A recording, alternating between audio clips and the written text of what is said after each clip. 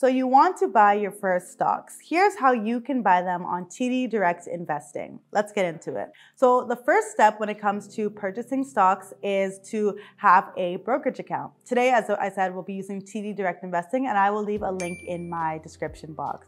Once you have opened your account, let's go into the first step. The first step is that you open a separate account within that account. So you can open a TFSA, an RRSP, an FHSA, whichever account makes most sense for your specific financial needs.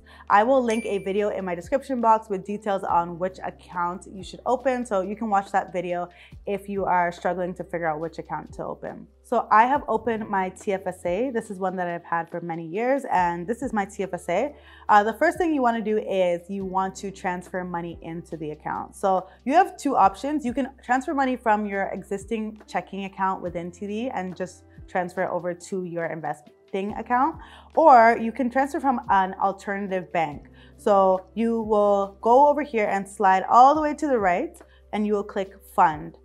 When you go to fund, you will say, okay, I want to put money in here weekly, for example, or let's say bi-weekly so that it goes with your pay schedule.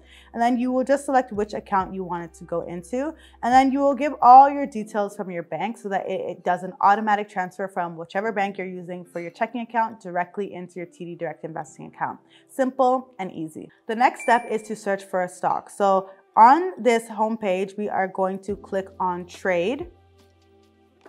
And then you can enter the symbol of any stock that you want to purchase. Let's say that we want to purchase VFV. VFV is an S&P 500 ETF, which means it has lots of different companies within that one ETF. So I'm gonna click VFV. So you can type it in here, and it will give you two options. I'm gonna click the Canadian one. And then you have all of these different options of what you want to do. So do you want to buy or sell on the top? You can see that the bid price right now is $144.37, and the ask price is $144.66. And then you can choose market, limit, stop, or trailing. Today we'll focus on market and limit. So if I were to do a market buy, I could say that I want to buy one share of VFV, and then it will buy it at whatever price somebody else is selling it right now. Right now it's selling at $144.61, but let's say somebody else wants to sell it at $148. That means that there's a possibility that my purchase will go through at $148 instead of the $144 that it's worth. So to avoid this, what we will do is we will do a limit buy.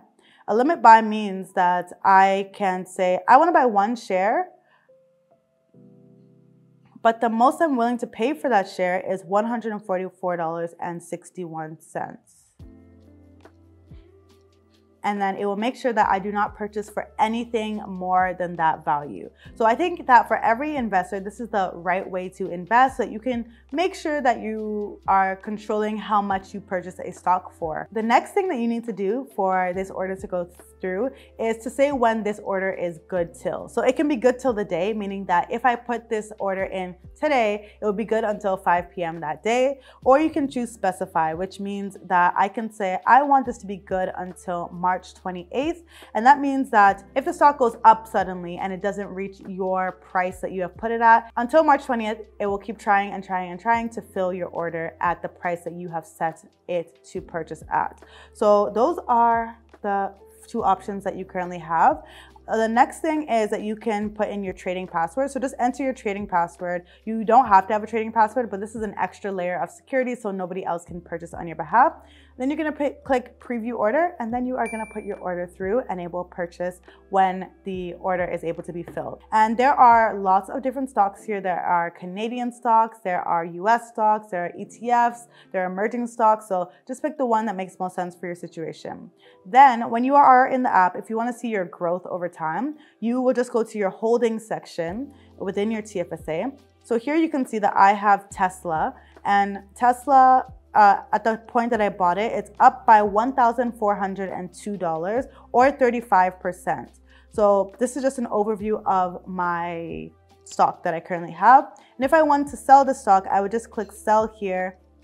And the same thing, I would choose a limit price of how much I'm willing to sell it for. And then I would go through all the steps and just preview my order and submit my order that way. So that is how you buy and sell stocks on TD, and also how you monitor your progress. If you have any questions about how to use TD, I would love to answer them, and let me know which stock are you going to purchase on this investing journey. If you check out my videos, I have lots of content to support you on your investing journey. So make sure that you check out the rest of my channel. Thank you so much for watching, and I will see you in the next one. Bye.